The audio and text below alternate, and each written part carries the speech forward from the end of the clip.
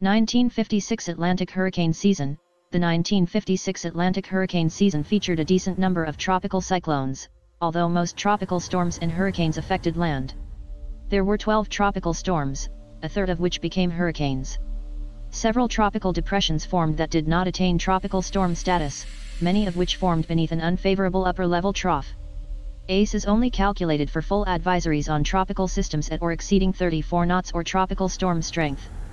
On June 8, the storm accelerated to the northeast ahead of an approaching cold front, weakening to a tropical depression the next day, and becoming an extratropical cyclone within the front on June 10.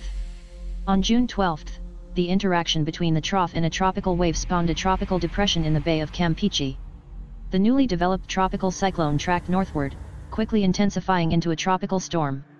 Shortly after the previous storm dissipated, another tropical depression developed on June 17 from a trough, about 500 miles east of the southern Florida coast. The origins of Tropical Storm Carla were from a tropical wave that spawned a depression near the Bahamas on September 7. A hurricane hunter's flight on September 12 reported winds of 76 miles per hour in the storm's northeast quadrant. As a result, the depression was upgraded to Tropical Storm Ethel.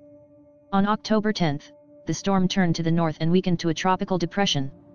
The depression moved slowly west for the next 12 hours, becoming a tropical storm thereafter, E7 A 7622696771.